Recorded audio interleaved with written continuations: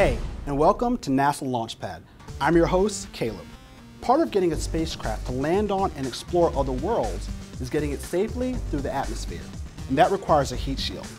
But the atmosphere also plays a critical role in helping to slow a vehicle down so it can land. So bigger heat shields make sense. In an atmosphere, bigger heat shields mean we can get bigger spacecraft doing more science in new places. But that means a brand new design. And new designs means engineers have to solve new challenges. Challenges involving controllability and aerodynamics. Before we can control a spacecraft, we have to understand how it flies. And that means understanding a bit about aerodynamics. Well, when you're talking about the atmosphere, you're mostly interested in the density of the atmosphere and any kind of winds that you might encounter. The density is really directly proportional to what kind of drag force you will get on the vehicle as you descend. And any winds might divert your vehicle one way or another off course. So we account for any uncertainties in both density and winds. When you think about an atmosphere, I'm a mechanical engineer. I have to think about things really simply. So when I think about an atmosphere, I think about literally just like a pool, and I'm throwing something in there, and where is it going to land on the bottom of the pool?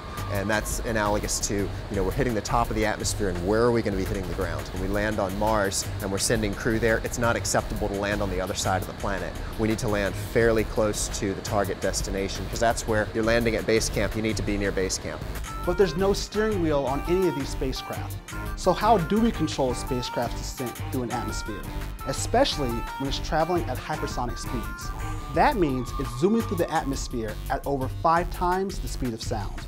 Entry and descent kind of has heritage back to Cold War era, where we would throw something up in the sky and let it fall down, hopefully on an enemy target. And a lot of the technology sort of moved from, dropping bombs into, well, putting a person in a capsule and having that body re-enter. The standard design is based around an entry body with a static center of gravity position. And kind of what that does is you can kind of imagine, the leaf falls out of a tree and the stem is heavier, and so it kind of falls in the direction of the stem. When you're talking about things that we've sent to Mars, we really haven't controlled them very much at all. We usually just point it in the right direction and it falls through the atmosphere. The old just isn't good enough anymore. So researchers at NASA are working on a brand new type of entry and descent system. It's a hypersonic inflatable aerodynamic decelerator, or HIAD. Essentially, it's an inflatable heat shield. A HIAD can land larger payloads in places that are currently unreachable. The big idea with HIADs is that you can make them bigger and for the same mass, or even less mass than a rigid vehicle. So they will actually slow down more quickly than a rigid vehicle, and you can put more stuff, more pounds of things on the vehicle that you want to land on the surface. So it will get hot, and actually for the HIADs, since they slow down more quickly, they won't get as hot as a normal capsule. Since the HIAD aeroshell will have unique aerodynamic characteristics, the HIAD system has an entirely different method of control from the earlier EDL systems, something NASA engineers call an active control system. But just how different is it?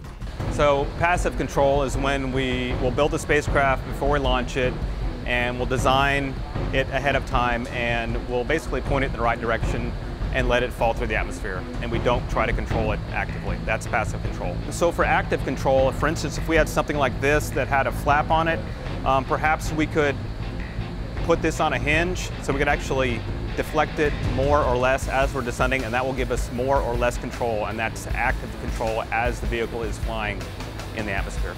So another approach to active control is where we're looking at falling through the atmosphere and actually moving the center of gravity of the vehicle. So back to the leaf analogy, as we're falling from the tree, let's say we have a rider, and just put a little ant or a beetle on the back of this leaf. He runs to one side, the leaf kind of tips and the leaf falls in the direction that he moved. He runs to the other side and the leaf's going to fall in the other direction. So you can kind of imagine this notion that we're moving a chunk of the entry vehicle, and as we're doing that, we're adjusting and manipulating the direction that the vehicle is going to fall. What we're doing with IRV-3, this is the Inflatable Reentry Vehicle experiment, is we're actually taking the back of the vehicle and moving it back and forth as we're falling through the atmosphere to demonstrate this effect of lifting by CG manipulation. To solve these challenges, NASA has a whole team working on HIAD and other game-changing technologies. project managers and technicians, mechanical and electrical engineers, materials scientists, and data analysts, all working together to make our dream of exploration a reality. Now that's what I call a dream team. That's it for now. I'm Caleb, and I'll see you next time on NASA Launchpad.